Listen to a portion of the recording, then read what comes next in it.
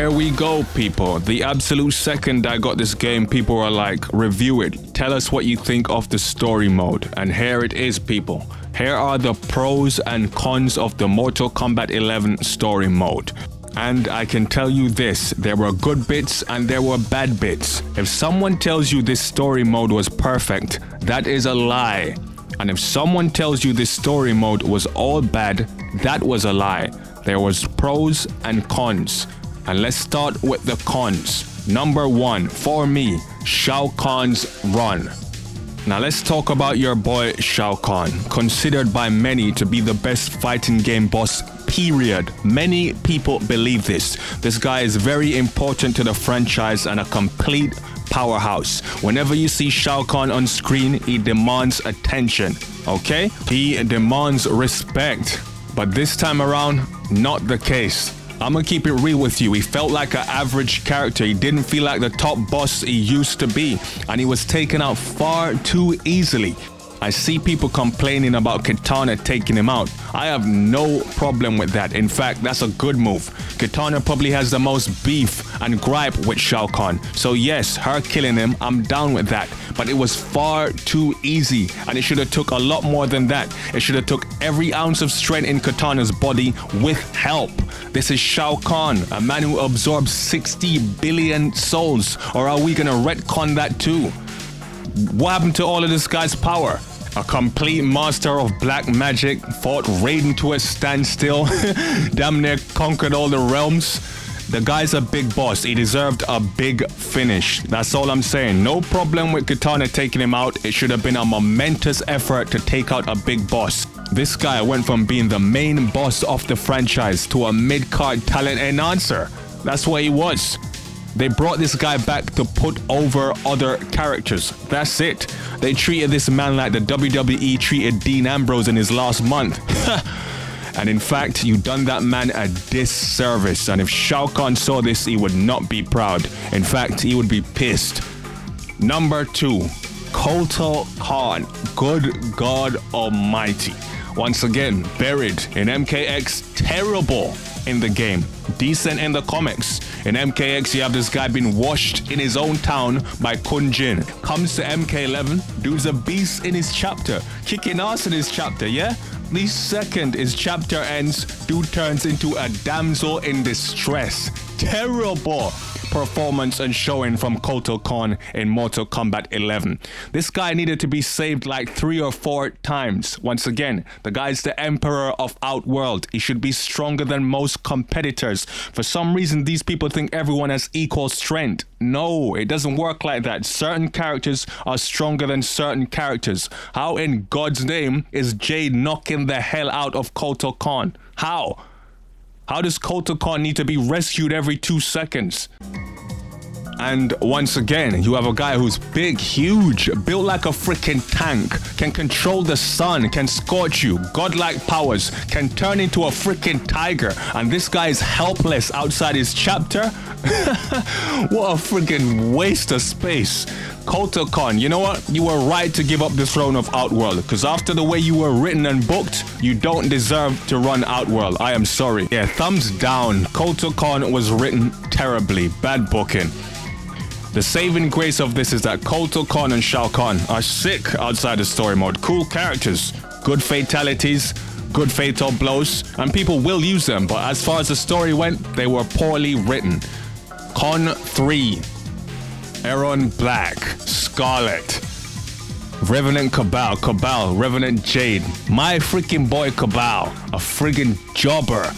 All jobbers. They had nothing for these characters. Huh? You have someone like Aaron Black shows up looking tough. All the story scenes, Aaron Black has this big epic entrance. 2 seconds later, this guy's on his back looking up at the lights. Aaron Black is a freaking jobber. If you didn't know, now you know. Your boy Baraka surpassed them.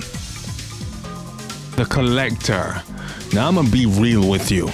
The Collector was a freaking waste man. Straight up. Minimal impact. It's almost like Reptile called him up and said, hey, you want to be the biggest lackey in the game? I'll give you $30, you can take my role. And the Collector said yes. The Collector is Ferrator 2.0. Con 5, Noob Saibot, and oh my god, before the game came out I said please give this guy a story run, give this guy some credibility, give him some decent wins. The game has arrived and Noob Saibot is once again a talent enhancer, a jobber. Noob Saibot won no matches in Mortal Kombat 9, missed MKX and has came into MK11 and is a freaking jobber.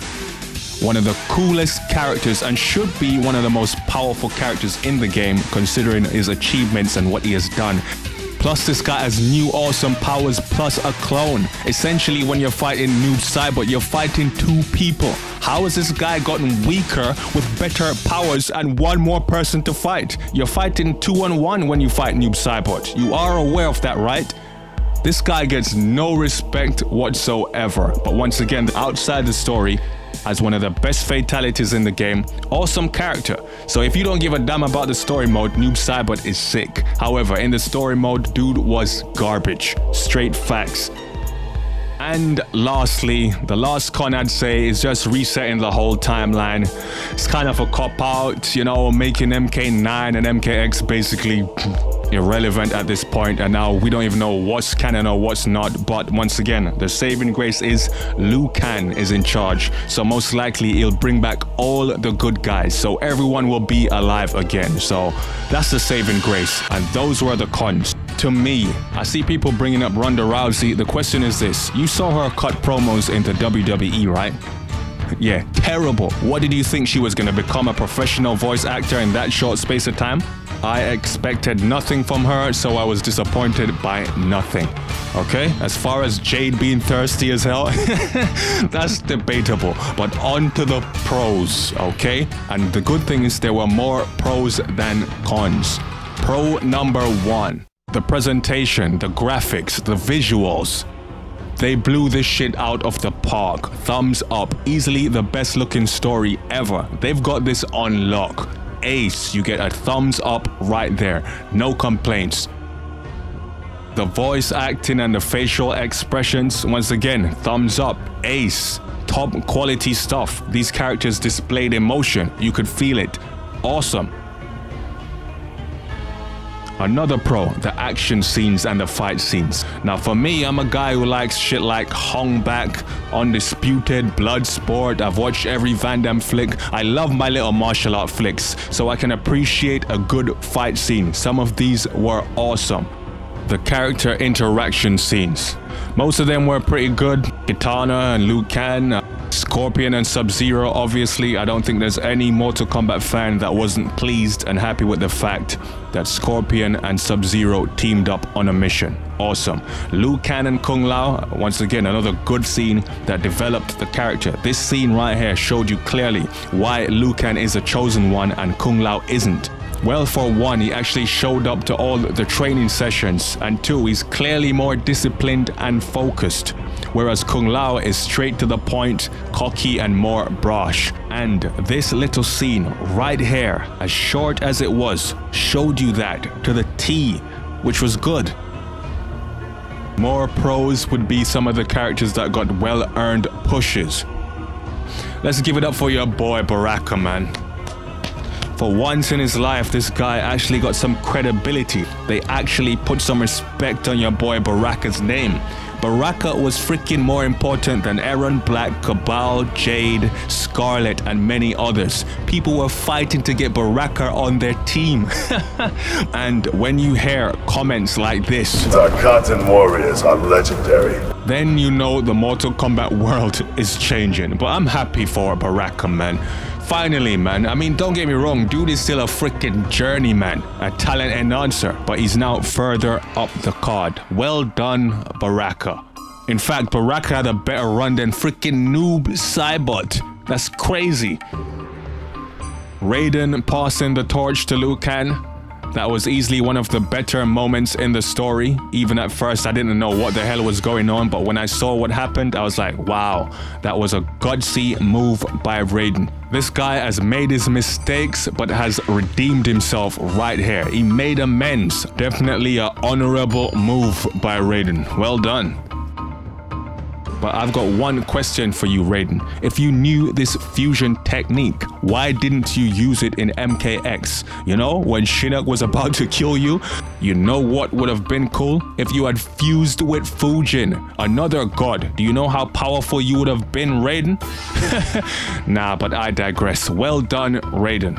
And of course, one of the best pros in Mortal Kombat 11 is the fact that Liu Kang, your boy, that has earned his place in the Mortal Kombat universe, is now finally back on top. Well earned, well deserved. Welcome back, Liu Kang. Thank God. Now, I was one of the few people that thought killing off Liu Kang was a bad idea. I thought it was a terrible idea, but everyone else was like, oh, it added character to him. It added personality to him. Hey, guess what? Bullshit. Revenant Liu Kang sucked. The idea that the Mortal Kombat champion can now be undead and instantly turn into a jobber and a side character sucks. The character was garbage, I am sorry. I never bought into it. Never bought into the Revenant shit. So thank goodness all of that is over. And this man is back on top where he belongs, being pushed. That's a double thumbs up for me. When this guy showed up on the battlefield, he stole the show. That was freaking awesome. In fact, the majority of the cast got new feats and new notable victories. And I loved the fact that all the old guys were now given their chance to shine. Your Kung Lao, Kitana, definitely improved here. Liu Kang is now OP as hell, got a ton load of new feats. I'm gonna have to make a respect to Liu Kang video. He's now definitely in a different league to the majority of the cast. Probably gonna have to redo the strongest Mortal Kombat characters video too. But yeah, I'd say overall there's definitely more pros than cons in this story mode. In fact, I prefer this story mode to MKX but under MK9. So yeah, people, rate this story mode out of 10.